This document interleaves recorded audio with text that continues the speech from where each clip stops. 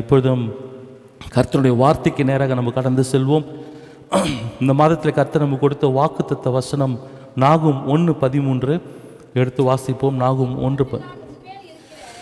இப்பொழுது நான் உன்மேல் இருக்கிற அவன் நுகத்தை முறித்து உன் கட்டுகளை அறுப்பேன். இப்போதும் நான் உன்மேல் இருக்கிற அவன் நுகத்தை முறித்து, யாருடைய நுகத்தைனா சாத்தானுடைய நுகத்தை முறித்து உன் கட்டுகளை அறுப்பேன். ஹல்லேலூயா. அன்னைக்கு நம்ம வாக்குத்தத்த ஆராதனையில் அநேக காரியங்கள் இதை குறித்து நம்ம தியானித்தோம். கர்த்தர் நம்முடைய எல்லா நுகத்தடிகளை முறித்து நம்ம கட்டுகளை அறுத்து கர்த்தர் விடுதலை கொடுக்கிற தேவனாக இருக்கிறார். நமக்கு விடுதலை கொடுக்கறது எதுக்காக சொன்னால், மற்றவங்களை கட்டுகள் இருக்கிறவங்க, மற்றவங்க நுகத்தடியை சுமந்து கொண்டு இருக்கிறவங்க, பாரங்களை சுமந்து கொண்டு நம்பிக்கை இல்லாமல் இருக்கிறவங்களுக்கு நம்ம விடுதலை கொடுக்கும்படியாக தான் கர்த்தர் நம்மளை என்ன பண்ணியிருக்கிறாரு, விடுதலை ஆக்கியிருக்கிறார். ஹல்லேலூயா. எத்தனை பேர் விசுவாசிக்கிறீங்க?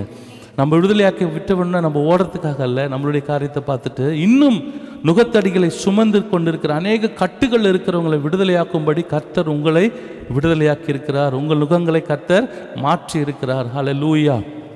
அப்போ பார்த்தோம், பவுலும் சீலாவும் என்ன பண்ணாங்க, அவங்கள அடித்து சிறைச்சாலைக்குள்ளே கொண்டு போய் போட்டாங்க, கட்டி போட்டாங்க. அவங்க அந்த சூழ்நிலையில் கூட, நெருக்கத்தில் கூட, அநேக அடிகள் வாங்கின பிறகு கூட பார்த்தீங்கன்னா காயங்களோடு, வலிகளோடு, வேதனைகளோடு, அவமானங்களோடு அந்த சிறைச்சாலைக்குள்ளே அவங்க அழுதுட்டு இல்லை, புலம்பிட்டு இல்லை, அவங்க நடு ராத்திரியில் என்ன பண்ணாங்களாம், ஜெபம் பண்ணி கர்த்தரை துதித்து பாடி கொண்டு இருந்தாங்களாம். ஹல்லேலூயா. பாருங்கள், அங்கே அவங்க பாடி துதித்ததுனால சிறைச்சாலையின் அஸ்திபாரங்கள் அதிர்ந்ததாம். ஹல்லேலூயா. நீங்கள் வேதனையின் மத்தியில் துதிக்கிற துதி ஒரு அதிர்வை கொண்டு வரும். ஹல்லேலூயா. நீங்கள் நல்லா இருக்கும்போது துதிக்கிறதில்ல, உங்கள் கஷ்டத்தோடு அநேக காயங்களோடு நீங்கள் இருக்கும் பொழுது, நீங்கள் பாரங்களோடு இருக்கும் பொழுது நீங்கள் அது துதித்து பாருங்கள், அநேகருடைய வாழ்க்கையில் அது ஒரு அதிர்வை கொண்டு வரும். ஹல்லேலூயா. அந்த சிறைச்சாலையில் இருக்கிறவங்க எல்லாரும் விடுதலை ஆக்கப்பட்டார்கள். ஹல்லேலூயா. அவங்களுடைய கட்டுகள் எல்லாம் கழண்டு போயிடுச்சு. ஒரே ராத்திரியில் 2 பேர் அவங்க வீக் ஆயிட்டாங்க. அடித்த அடியில் என்ன ஆயிட்டாங்க, பலவீனம் ஆயிட்டாங்க. அந்த பலவீனத்தின் மத்தியில் அந்த பலவீனமாக இருந்தவங்க துதித்தது, ஜெபித்தது சிறைச்சாலையில் இருக்கிற எல்லாருக்கும் விடுதலை கொடுத்தது. ஹல்லேலூயா. அதனால் நம்ம இப்போ இருக்கிற சூழ்நிலை ஒரு பாரத்தை சுமந்து கொண்டு இருக்கலாம், நுகத்தை சுமந்து கொண்டு இருக்கலாம். ஆண்டவர் சொல்றார், அதை நான் கிளியர் பண்ணுவேன், நீ கவலைப்படாத. ஹல்லேலூயா. அநேகருடைய கட்டுகளை நீ அவிழ்க்கும்படிக்கு நீ துதி செய். ஹல்லேலூயா. ஜெபம் பண்ணு. இந்த சூழ்நிலையிலும் கர்த்தர் அதை தான் நம்மக்கிட்ட எதிர்பார்க்கிறார். ஹல்லேலூயா. அப்போ பாருங்கள், ஆண்டவர் சொன்னார், நுகங்களை நீங்கள் என்ன பண்ணுவீங்க, உங்களுடைய கழுத்தில் இருக்கிற அந்த நுகத்தை நான் என்ன பண்ணுவேன், முறித்து போடுவேன், கட்டுகளை அவிழ்ப்பேன் என்று கர்த்தர் சொன்னார். அப்போ பாருங்கள், இங்கே பார்க்கும் பொழுது கர்த்தர் எப்படி அதை செய்கிறாருன்னு சொன்னால், நம்ம வேதத்தில் பார்க்கும் பொழுது நம்ம மேலே இருக்கிற நுகங்கள், கட்டுகள் தானாக அவிழுமா. எப்போ தெரியுமா? அபிஷேகத்தில் நம்ம நிரம்பும் பொழுது. ஹல்லேலூயா. நம்ம அபிஷேகத்தில் நிரம்பும் பொழுது நம்முடைய கட்டுகள் அவிழ்ந்து போகும். எத்தனை பேர் அதை விசுவாசிக்கிறீங்க? எத்தனை பேர் எக்ஸ்பீரியன்ஸ் பண்ணியிருக்கிறீங்க? ஹல்லேலூயா. ஒரு சோர்வாக இருக்கும், சரீரத்தில் ஒரு பலவீனம் இருக்கும், எழுந்திருக்க முடியாது. அந்நிய பாஷையில் பேசி பாருங்கள், உங்களுக்குள்ள ஒரு பலன் வரும். ஹல்லேலூயா. நீங்கள் எழுந்திருப்பீங்க, அந்த கட்டுகள் ரிலீஸ் ஆகிறத நீங்கள் பார்ப்பீங்க. அப்போ பார்த்தீங்கன்னா இந்த கட்டுகளை முறிக்கிற ஒரு அபிஷேகம் நமக்கு விடுதலை கொடுக்கும். ஹல்லேலூயா. பவுலும் சீலாவும் பாடி துதித்தாங்க. துதிக்கும் பொழுது அந்த சிறைச்சாலை அவங்க இருந்து அந்த ரூம்குள்ளே என்ன வந்துச்சுன்னா, ஒரு அபிஷேகம், கர்த்தருடைய அபிஷேகம் இறங்குச்சு. ஹல்லேலூயா. அவங்க பாடின வாய்ஸை வச்சு அதிர்வு வரல, அவங்க பாடி துதித்த வேளையில் பரிசுத்த ஆவியானவர் அங்கே இறங்கும் பொழுது அந்த அபிஷேகம் என்ன பண்ணுச்சு, ஒரு அதிர்வை கொண்டு வந்தது. ஹல்லேலூயா. அப்போ பாருங்கள், நம்முடைய வாழ்க்கையில் இருக்கிற நுகங்கள் அறுக்கப்படணும்னு சொன்னால் அபிஷேகம் நமக்கு வேணும். ஹல்லேலூயா.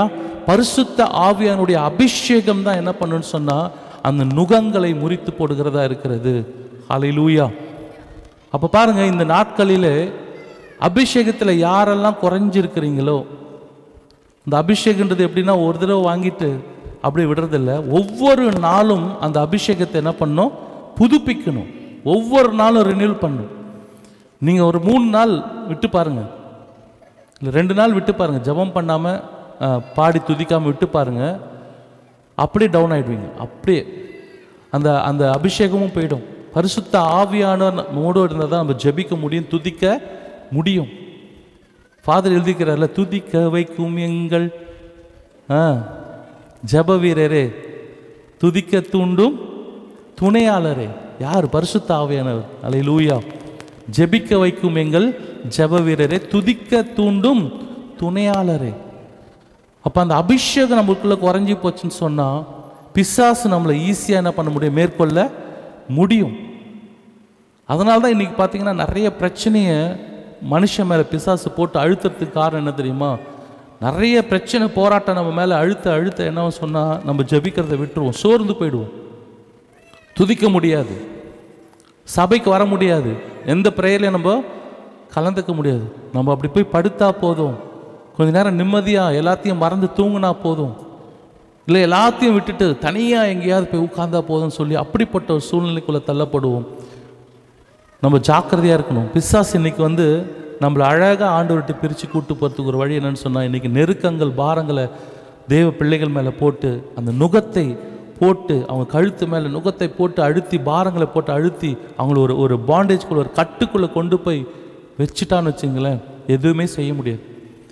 ஈஸியாக அவன் நம்மளை என்ன பண்ணிவிடுவான்? ஆண்டவரை விட்டு தூரம் எடுத்துகிட்டு போயிடுவான். அந்த அபிஷேகம் நமக்குள்ளே இருக்குன்னு சொன்னால் சின்னதாக அவன் ஒரு பிளான் பண்ணும்போதே கர்த்தருடைய ஆவியானவர் நம்மளுக்கு தெளிவாக சொல்லிடுவார், என்ன பண்ணு, ஜாக்கிரதையாயிரு. அல்லேலூயா. இன்னும் அனல் மூட்டி எழுப்பு. அல்லேலூயா. இங்கே பார்க்குறோம், நியாயாதிபதிகள் 15வது அதிகாரத்தில் 13வது வசனத்தில் பார்க்கும் பொழுது, நியாயாதிபதிகள் 15ஆம் அதிகாரம், அதற்கு அவர்கள் நாங்கள் உன்னை இறுக கட்டி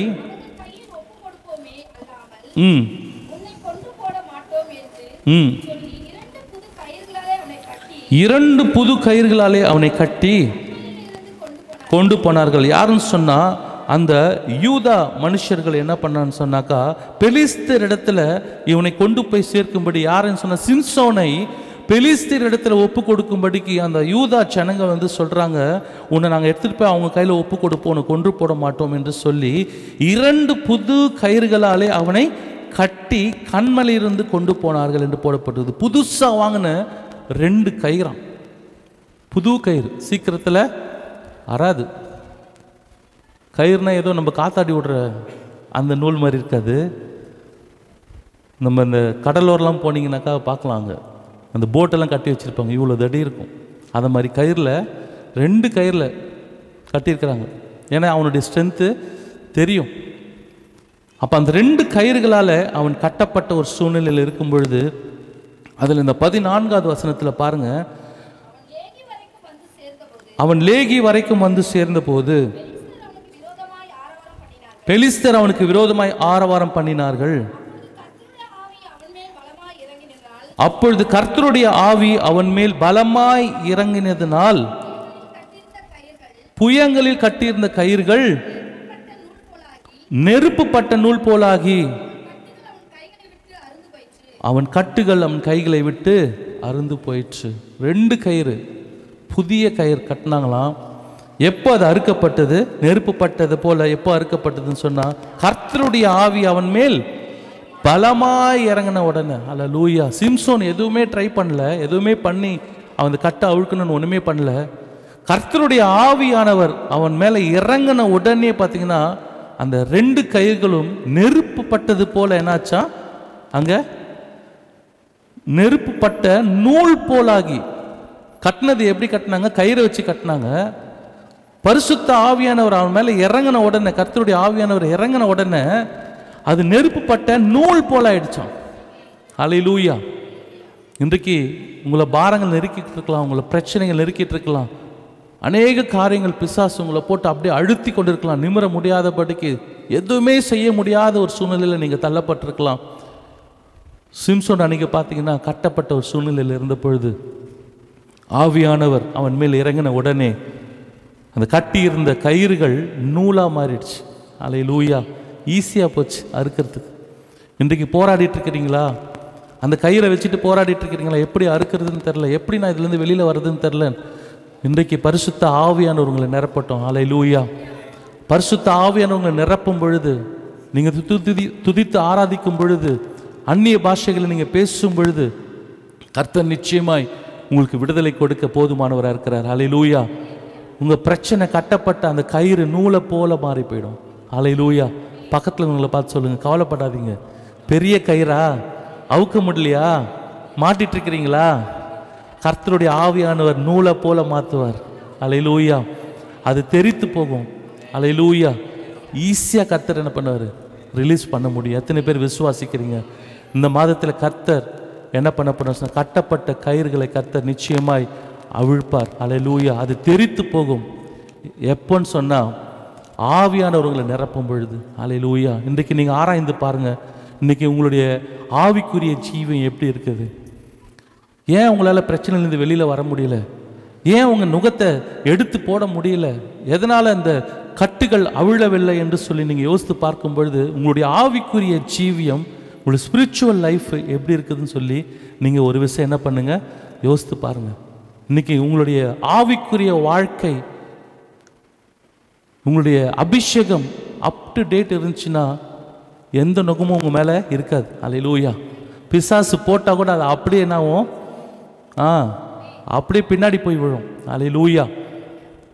ஒரு கரண்ட்டில் தொட்டால் சில தூக்கி அடிக்கும் பார்த்தீங்களா, ஷாக்கு. அது போல் பிசாசு என்ன நுகத்தை போட்டாலும் அது பேக் ஃபயர் ஆகிடும். ஹல்லேலூயா. அது அவன் கழுத்து மேலே போய் விழும். எத்தனை பேர் விசுவாசிக்கிறீங்க? அபிஷேகம் ஒவ்வொரு நாளும் ஹல்லேலூயா புதுப்பித்து கொண்டே இருங்க. கர்த்தருடைய அபிஷேகம் உங்களுக்குள்ளே இருக்குன்னு சொன்னால் எந்த கயிறும் உங்களை கட்ட முடியாது, எந்த பிசாசும் உங்களை கட்ட முடியாது, எந்த பிரச்சனைகளும் உங்களை கட்டி போட முடியாது. ஹல்லேலூயா. இப்போ இந்த மாதத்தில் ஆண்டவர்கிட்ட கேளுங்க, அப்பா எனக்கு ஒரு புதிய அபிஷேகத்தை என்ன பண்ணுங்க, கொடுங்க, ஒரு வல்லமையை கொடுங்க. ஹல்லேலூயா. ஆண்டவர் சொல்லிட்டார்ல, லூக்கா 10:19 ஆண்டவர் சொல்லியிருக்கிறார், இதோ தேள்களையும் சர்ப்பங்களையும் மிதிக்கவும் சத்துருவின் சகல வல்லமை மேற்கொள்ள உங்களுக்கு அதிகாரத்தை நான் கொடுத்துட்டேன். ஹல்லேலூயா. அதிகாரத்தை கர்த்தர் கொடுத்துட்டாரு. நமக்கு தெரியல, தெரியாம தான் பயன்படுத்த மாட்டோம். பரிசுத்த ஆவியினுடைய அபிஷேகம் உங்களுக்குள்ள இருக்கும் என்று சொன்னால் தேள்களையும் சர்ப்பங்களையும் நீங்கள் மிதிக்க முடியும். ஹல்லேலூயா. சத்துருவின் சகல வல்லமையை மேற்கொள்றதுக்கு நம்ம ஸ்ட்ரென்த் பத்தாது. பரிசுத்த ஆவியானுடைய பலன் உங்கள் மேல் நிலடும் போது ஹல்லேலூயா நீங்கள் எல்லாவற்றையும் என்ன பண்ணுவீங்க, மேற்கொள்ள உங்களால் முடியும். ஹல்லேலூயா. தேள்களின் சர்ப்பங்களை நீங்கள் மிதிக்க முடியும். ஹல்லேலூயா. இந்த புதிய மாதத்தில் அப்படிப்பட்ட ஒரு காரியத்தை கேளுங்க. ஹல்லேலூயா. இன்றைக்கு ஒருவேளை ஆவிக்குரிய விஷயத்தில் நான் ரொம்ப வீக்காக இருக்கிறேன், ஃபஸ்ட்டு இருந்த அந்த ஒரு அபிஷேகம் எனக்குள்ள இல்லை, முதல்ல நான் இருந்த ஆண்டுக்குள்ளே வந்த போது இருந்த அப்படிப்பட்ட ஒரு அபிஷேகம் எனக்குள்ள இல்லை, போன மாதத்தில் எனக்கு இருந்த அபிஷேகம் இந்த நாட்களில் இல்லை அப்படின்னு சொல்கிறீங்களா? புதுப்பித்து கொள்ளுங்க. அல்லையில விட்டுறாதீங்க. அல்லேலூயா. சிம்சோனை போல அசட்டை பண்ணாதீங்க. சிம்சோன் பாருங்க, ஆண்டவர் பவர்ஃபுல்லாக அந்த பெலிஸ்தர் கையில் ஒப்பு கொடுக்கல, சத்துரு கரத்தில் ஆண்டவர் ஒப்பு கொடுக்கல.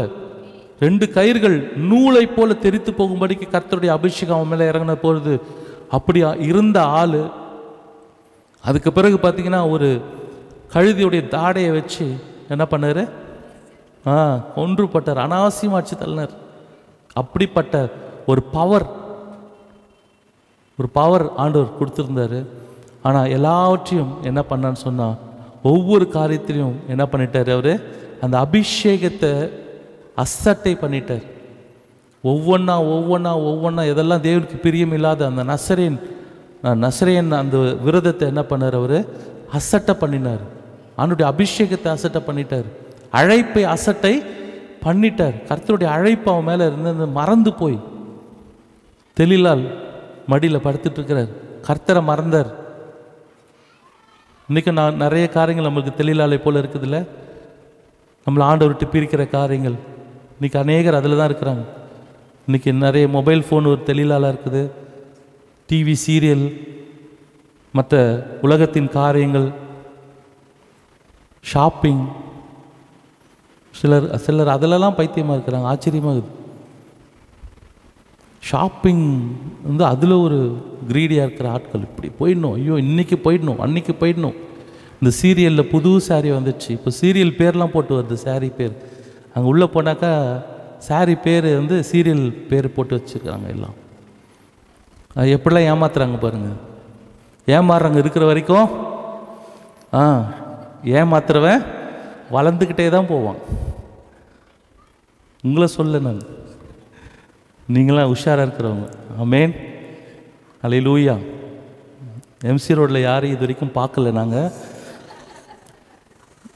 இதுக்கப்புறமா தான் தெரியும். எல்லாம் இன்னைக்கு உலகம் எப்படின்னு சொன்னால், நிறைய காரியங்கள், உலகத்தின் காரியங்கள் பிசாசு எப்படி வச்சுட்டு சொன்னால், ஆண்டவரை விட்டு பிரிக்கிற காரியங்கள் இன்னைக்கு அநேகம் இருக்குது.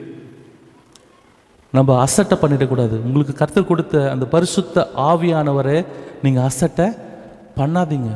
அல்லேலூயா. உங்களை ஆவியானவர் தான் நடத்துகிறார், அது தெரியுமா உங்களுக்கு? எத்தனை பேர் விசுவாசிக்கிறீங்க? எப்போ நீங்கள் ரட்சிக்கப்பட்டீங்களோ, இயேசு கிறிஸ்துவை ஏற்றுக்கொண்டீங்களோ, உங்களுக்காக ஒரு தூதனை கர்த்தர் என்ன பண்ணியிருக்கிறார்? கட்டளை இட்டிருக்கிறார். எத்தனை பேர் விசுவாசிக்கிறீங்க? உங்களுக்காக தூதர்கள் இருக்கிறாங்க. அல்லேலூயா. உங்கள் பக்கத்துலேயே இருக்கிறாங்க. ஆமேன், அல்லேலூயா. அதனால் சினிமாவுக்கு போகக்கூடாது. போகணுன்னு நினச்சா என்ன பண்ணணும்? பக்கத்தில் யார் இருக்கிறது? ஐயோ, பக்கத்தில் தூதர் இருக்கிறார். ஏதாவது திருட்டு வேலை பண்ணுன்னா பக்கத்தில் யார் இருக்கிறாரு? அது மனசில் வரணும். உடனே ஐயோ தூதர் இருக்கிறார் பக்கத்தில், நான் ஏசப்பா பிள்ளை, அவர் பார்த்துட்டே இருக்கிறாரு. இங்கேருந்து டக்குன்னு மெசேஜ் என்ன பண்ணிவிடுறாங்க? கொடுத்துருவாரு. அங்கே நோட் பண்ணிவிடுவாங்க, எல்லாத்தையும் ரெக்கார்ட் பண்ணிவிடுவாங்க. பொய் சொல்ல முடியாது, எதையும் பண்ண முடியாது. நமக்காக தூதர்களை கர்த்தர் வைத்திருக்கிறார். பரிசுத்த ஆவியான நமக்குள்ளே வாசம் பண்ணி கொண்டிருக்கிறார். அல்லேலூயா. ஆனால் பாருங்கள், சிம்சோன் அசட்டை பண்ணதுனால பரிசுத்த ஆவியானவர் அவனை விட்டு விலகி போனது கூட தெரியல. அப்போ பாருங்கள், நம்ம தெரிஞ்சும் தப்பு செய்யும் பொழுது, ஒரு எக்ஸாம்பிளுக்கு இப்போது ஃப்ரெண்ட்ஸ் கூப்பிட்டாங்க அப்படின்னு சொல்லிட்டு சினிமா தேட்டருக்கு போனேன் அப்படின்னு சொன்னால், உள்ள தூதர் பக்கத்தில் உட்காந்துருப்பார். வந்து அவர் டிக்கெட் போட்டால் கூப்பிட்டு போவீங்க, என்ன பண்ணிவிடுவார்? அவர் தேட்டர் பக்கம் போகிறேன்னு தெரிஞ்சாலே என்ன பண்ணிவிடுவார்? ஸ்டாப், நின்றுடுவார். உள்ளே போய் ஏதாவது ஒரு பிரச்சனை ஆச்சுன்னா யாரும் வந்து காப்பாற்ற முடியாது. தேட்டருக்குள்ளே யார் வரமாட்டார்? தூதரில் வந்து காப்பாற்ற மாட்டார். இப்போ நம்ம இஷ்டத்துக்கும் பண்ணிட்டு ஏதாவது ஒன்று பண்ணிடுறது, ஏதாவது ஒரு பிரச்சனை போய் மாட்டிக்கிறது, இஷ்டத்துக்கு இவங்க பண்ணிட்டு, ஏசப்பா ஏன் என்னை இப்படி பண்ணுறாரு, ஏசப்பா ஏன் என்னை தண்டிக்கிறார், ஏசப்பா ஏன் இப்படி என்னை பாடாப்படுத்துகிறாரு, நான் என்ன செஞ்சேன்? ஒன்றுமே செய்யலை. எல்லாத்தையும் பண்ணிட்டு என்ன பண்ணுற? யார் மேலே குறை சொல்லிட்டு இருக்கிறது? ஏசப்பா உதவி செய்யணும்னு நினைச்சாலும் அந்த இடத்துக்கு அவர் வர்றதுக்கு முடியாது. சில இடத்துல வர முடியாது அவரால். அப்போ நம்ம இஷ்டப்படிலாம் செய்வோம், நம்ம மனசில் பட்டதெல்லாம் செய்வோம், எதெல்லாம் செய்வோம். செஞ்சுட்டு ஆண்டவரை நம்ம என்ன பண்ணக்கூடாது? குறை சொல்லக்கூடாது. இன்றைக்கி நுகத்தை நம்மளே என்ன பண்ணிட்டு இருக்கிறோம்? பிசாசு போடுறதுக்கு கழுத்தை நீட்டிகிட்டு இருக்கோம். நம்ம தெரியாமலே செஞ்சிட்ருக்குறோம். அதை அவன் ஈஸியாக போட்டு போகிறதுக்கு நம்ம கழுத்தை நீட்டிகிட்ருக்குறோம். தெரியாமல் செஞ்சிட்ருக்குறோம். ஆவியானவர் நம்மோடு கூட இருப்பார் சொன்னால், ஆவியா நம்மளுக்கு உணர்த்தி கொண்டே இருப்பார். அல்லேலூயா. ஜாக்கிரதையாயிரு. இந்த கட்டில் போய் மாட்டிக்காது. நுகத்தை உன் மேலே போடுறதுக்கு பிசாசு வெயிட் பண்ணிட்டு இருக்கிறான். ஜாக்கிரதையாயிரு. அந்த அபிஷேகம் உங்களை காப்பாற்றும். அல்லேலூயா. அந்த அபிஷேகம் நுகத்தடிகளை முறித்து போடுறதா இருக்குது. அல்லேலூயா. அப்போ பாருங்கள், இந்த இடத்துல அந்த சிம்சோன் அசட்டை பண்ணினவனாக காணப்பட்டான். அவனுடைய அபிஷேகம்லாம் போச்சு. அவனை ஈஸியாக என்ன பண்ணிட்டாங்க? பிடிச்சி கட்டி கண்ணெல்லாம் பிடுங்கி போட்டாங்க. அப்போ ஆவியானவர் இல்லைன்னா, அபிஷேகம் இல்லைன்னா நம்மளால் என்ன பண்ண முடியாது? எதையுமே ஜெயிக்க முடியாது. இந்த அபிஷேகம் நம்முடைய நுகங்களை முறிக்கிறதா இருக்கிறது. அல்லேலூயா. அது மட்டும் இல்லாமல் அப்போஸ்தலர் 17:6 பார்க்கும்பொழுது பார்த்தீங்கன்னா, அப்போஸ்தலர் 17ஆம் அதிகாரம் 6வது வசனத்தில், அன்றைக்கு இருந்த சீஷர்களுக்கு ஒரு பெயர் கொடுக்கப்பட்டது. அந்த நாட்களிலே சீஷர்கள், அப்போஸ்தலர், அவங்களுக்கெல்லாம் ஒரு பெயர் கொடுக்கப்பட்டது. அந்த அப்போஸ்தலர் நாட்களில் 17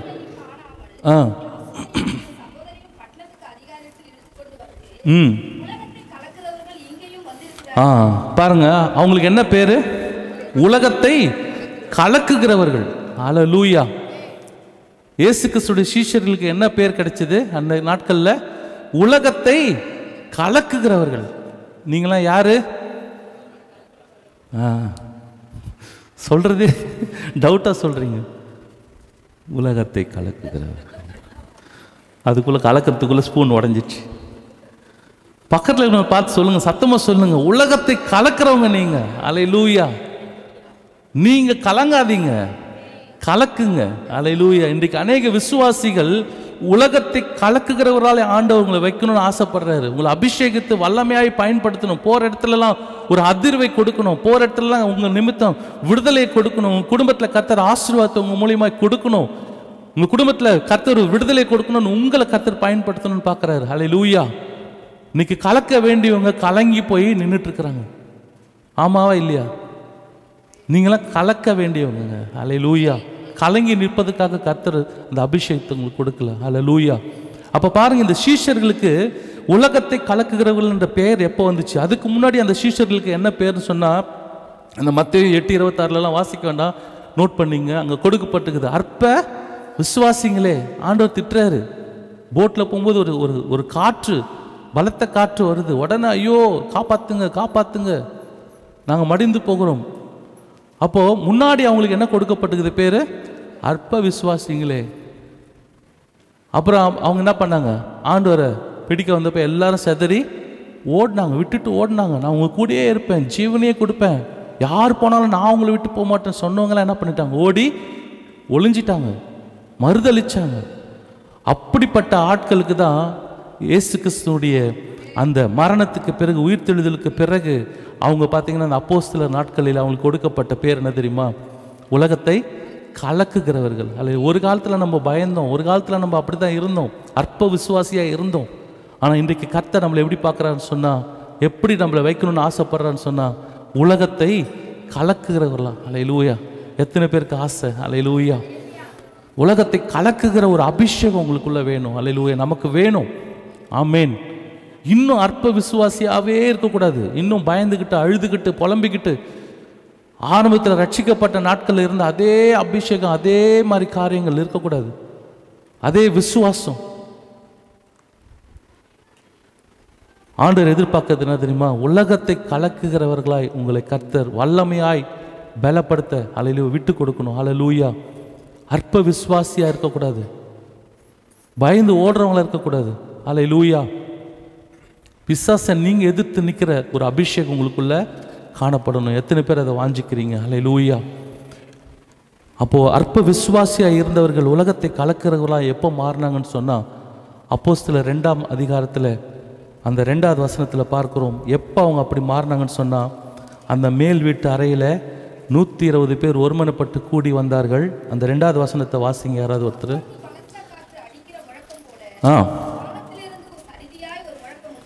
வானத்திலிருந்து சடுதியாய் ஒரு முழக்கம் உண்டாகி அவர்கள் உட்கார்ந்திருந்த வீடு முழுவதையும் நிரப்பிற்று. எல்லாரும் அக்கினிமயமான நாவுகள் பிரிந்து நாவுகள் அவர்களுக்கு காணப்பட்டு அவர்கள் ஒவ்வொருவர் மேலும் வந்து அமர்ந்தது. அல்லேலூயா. அதுக்கு பிறகுதான் உலகத்தை கலக்கிறவர்கள் என்ற பேர் அவங்களுக்கு என்ன பண்றது? கொடுக்கப்பட்டது. அல்லேலூயா. அப்ப பாருங்க, ஒரு அற்ப விசுவாசத்தில் இருந்தவங்க, பயந்து ஓடிட்டு இருந்தவங்கள கர்த்தர் வல்லமையாய் எடுத்து பயன்படுத்துறான்னு சொன்னா எப்போ நடந்ததுன்னு சொன்னா, ஆவியானுடைய அபிஷேகம் அவங்க மேல் ஊற்றப்பட்ட பிறகுதான் அவங்களுடைய வாழ்க்கையில ஒரு மாற்றம் வந்தது. அல்லேலூயா. இன்றைக்கு ஒரு வேளை பழைய சீஷர்களை போல நீங்க இருக்கிறீங்களா? ஒரு அற்ப விசுவாசம் உங்களுக்குள்ள காணப்படுதா? எல்லாத்துக்கும் பயந்துட்டு இருக்கிறீங்களா? அழுதுட்டு இருக்கிறீங்களா? இன்னைக்கு ஆண்டவருக்காக நிற்க முடியலையா?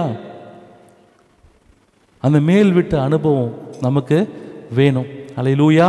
அந்த மேல் வீட்டு அறையில் இறங்கின அந்த பரிசுத்த ஆவியானவர் நிரப்பப்பட்டதுக்கு பிறகுதான் அந்த சீஷர்களுக்கு இந்த உலகத்தை கலக்கிறவர்கள் என்ற பெயர் வந்துச்சு. அல்லேலூயா. அதுக்கப்புறம் தான் அற்புத அடையாளங்கள் பயங்கரமாக நடந்துச்சு. மேல் வீட்டு அனுபவம். அல்லேலூயா. அந்த இடத்துல போடப்பட்டிருக்கிறது, அவர்கள் உட்கார்ந்திருந்த வீடு முழுவதையும் நிரப்பிற்று. அல்லேலூயா. இன்னைக்கு உங்கள் வீட்டை எது நிரப்பி இருக்கு? நீங்கள் இருக்கிற வீட்டை எது நிரப்பி இருக்குது? அபிஷேகம் நிரப்பி இருக்குதா? இல்லை வியாதி நிரப்பி இருக்குதா?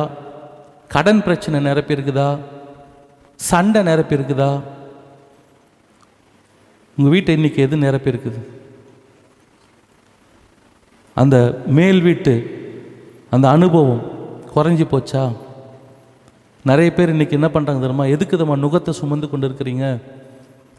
அந்த மேல் வீட்டு அறை, அந்த அபிஷேக எக்ஸ்பீரியன்ஸ், சீஷர்கள் நிரப்பப்பட்ட அந்த மேல் வீட்டு அனுபவம். இன்றைக்கி எல்லாரும் வீட்டை என்ன பண்ணி வச்சுருக்கிறீங்க? பூட்டு சாத்தி வச்சுருக்கிறீங்க.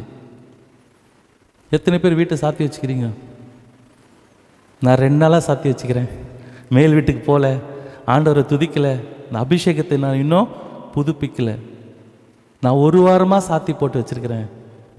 இன்னும் அந்த மேல் வீட்டு அறையுடைய எக்ஸ்பீரியன்ஸுக்குள்ளே நான் என்ன பண்ணல, இன்னும் போகல, மூடி வச்சுட்டேன் என் பிரச்சனையினால். நான் 1 மாதமாக பூட்டி வச்சுருக்கிறேன், போவே இல்லை இன்னும். டெய்லி அல்லேலூயா திறக்கணும் வீட்டை. அல்லேலூயா டெய்லி என்ன பண்ணணும்? திறக்கணும். எத்தனை பேருக்கு புரியுது? அப்படி இல்லைன்னு சொன்னால், நீங்கள் டெய்லி அந்த மேல் வீட்டு அனுபவத்துக்குள்ளே, அந்த அபிஷேகத்துக்குள்ளே நிரப்பப்பட்டாதான், அந்த அந்த பெந்தெகோஸ்தே அனுபவத்துக்குள்ளே நீங்கள் டெய்லி நீங்கள் போனாதான் அந்த இடம் பரிசுத்த ஆவியானவரால் நிரப்பப்படும். உங்கள் இருதயம் பரிசுத்த ஆவியானவரால் நிரப்பப்படும். ஆவி, ஆத்மா, சரீரம் பரிசுத்த ஆவியானவரால் நிரப்பப்படணும். அங்கே பார்க்குறோம், அந்த வீடு முழுவதும் நிரம்பி இருந்ததுதான் பரிசுத்த ஆவியானவரால். அல்லேலூயா. பூட்டி போட்டுறாதீங்க, சாத்திராதீங்க. அல்லேலூயா. இன்னைக்கு நிறைய பேர் சாத்தி வச்சுட்டு அதுக்குள்ளே போகாததுனால தான் இன்றைக்கு நுகத்தை சுமக்க வேண்டிய ஒரு காரியம் நம்முடைய வாழ்க்கையில் காணப்படுகிறது. எத்தனை பேர் ரொம்ப மாதமாக நான் பூட்டி வச்சுக்கிறேன், தனி ஜபம் கிடையாது, ஆராதனை கிடையாது, துதிக்கிறது கிடையாது, எத்தனை பேர் சொல்கிறீங்க? கையை தூக்க மாட்டீங்க, மற்றவங்க பார்ப்பாங்க. ஆனால் முகத்தை பார்த்தாலே எங்களுக்கு தெரிஞ்சிடும், இது 1 வாரமாக ப்ரேயர் பண்ணல. நிறைய பிள்ளைங்களை கூப்பிட்டு கேட்போம், ப்ரேயர் லைஃப் எப்படிப்பா போயிட்டு இருக்குது? சரியில்லையா? ஆமாம் சரியில்லை. ஃபேஸை பார்த்தாலே தெரியும். வீட்டை என்ன பண்ணி வச்சுருக்கிற? தாப்பால் போட்டு வச்சுட்டு. பெந்தெகோஸ்தே வீட்டை என்ன பண்ணிட்டேன்? தாப்பால் போட்டுட்டேன். மேல் வீட்டாரையே தாப்பால் போட்டு வச்சுருக்கிறேன். சிலர் அப்படிப்பட்ட ஆட்கள் இருக்கிறாங்க. சிலர் என்ன பண்ணியிருக்கிறாங்க தெரியுமா? வீட்டை வாடகைக்கு விட்டுக்கிறாங்க. ஆமாம், இது தியானிக்கும் போது பரிசுத்த ஆவியானவர் சொன்னார், என்கிட்ட சொன்னார், சிலர் வீட்டை பூட்டி வச்சுருக்கிறாங்கப்பா, வர்றதே கிடையாது உள்ளே, நான் வெயிட் பண்ணிட்டுருக்கிறேன். அப்படிப்பட்ட ஆட்கள் வீட்டில் தான் இன்றைக்கி பிரச்சனை ஃபுல்லாக ரொம்ப இருக்குது, உள்ளே வர்றதே கிடையாது. இன்னும் சில ஆட்கள் எப்படின்னா வாடகைக்கு விட்டுட்டுக்கிறாங்க. இப்போ அங்கே எனக்கு இடமே இல்லை. என்னன்னு கேட்டால், உலகத்துக்கு வாடகைக்கு விட்டாங்க, பிசாசுக்கு வாடகைக்கு விட்டாங்க. விட்டுட்டு வேற வழியாக ஓடிட்டுருக்குறாங்க. இல்லை, இன்னைக்கு நம்ம என்ன பண்ணணும்? சரி செய்யணும். அல்லேலூயா. அந்த மேல் வீட்டு அறையை சுத்தம் பண்ணுங்க. அல்லேலூயா. திரும்பவும் என்ன பண்ணுங்க? அதுக்குள்ளே நீங்கள் அனுதினமும் உள்ளே போகணும். அல்லேலூயா. எல்லாம் அங்கே இருக்கிற எல்லா காரியத்தையும் கிளியர் பண்ணிவிட்டு அந்த வீட்டை நீங்கள் என்ன பண்ணுங்கள்? சுத்தம் பண்ணுங்க இன்னைக்கு. அல்ல எத்தனை பேர் ஆயத்தமாக இருக்கிறீங்க? அல்லேலூயா. கர்த்தருடைய அந்த பிரசன்னம் உங்களை நிரப்பும் என்று சொன்னால், அந்த மேல் வீட்டு அறை முழுவதும் நிரம்பி இருந்ததுதான். அந்த அபிஷேகம் உங்கள் நுகத்தை என்ன பண்ணும்? முறித்து போடும். அல்லேலூயா. எத்தனை பேர் விசுவாசிக்கிறீங்க? அல்லேலூயா. அந்த அபிஷேகம் நுகத்தை முறிக்கிறதா காணப்படுகிறது. கடைசியாக இங்கே 1 யோவான் 4:4 நீங்கள் பார்க்கும் பொழுது அங்கே போடப்பட்டிருக்கிறது, நீங்கள் தேவனால் உண்டாயிருந்து அவர்களை ஜெயித்தீர்கள், ஏனெனில் உலகத்தில் இருக்கிறவனிலும் உங்களில் இருக்கிறவர் பெரியவர். ஹல்லேலூயா. அவர் உங்களுக்குள்ள இருக்கும் பொழுது நீங்க என்ன பண்ணுவீங்க தெரியுமா? ஜெயிப்பீங்க. ஹல்லேலூயா. நீங்க ஜெயிப்பீங்க, சத்துருவை ஜெயிப்பீங்க, பிசாசு ஜெயிப்பீங்க, உங்க போராட்டங்களை ஜெயிப்பீங்க. ஹல்லேலூயா. உலகத்தில் இருப்பவனிலும் உங்களுக்குள்ள இருக்கிறவர் பெரியவர் இருக்கிறார். அந்த அபிஷேகம் ஹல்லேலூயா உங்களை ஜெயிக்க வைக்கும். ஹல்லேலூயா. உங்க பிரச்சனைகளை காட்டிலும் உங்களுக்குள்ள இருக்கிறவர் பெரியவர். உங்க தேவைகளை காட்டி உங்களுக்குள்ள இருக்கிறவர் பெரியவரா இருக்கிறார். ஹல்லேலூயா. எத்தனை பேர் விசுவாசிக்கிறீங்க? பக்கத்தில் இருக்கிறவங்களை பார்த்து சொல்லுங்க, உங்களுக்குள்ள இருக்கிறவர் பெரியவரா இருக்கிறார். ஹல்லேலூயா.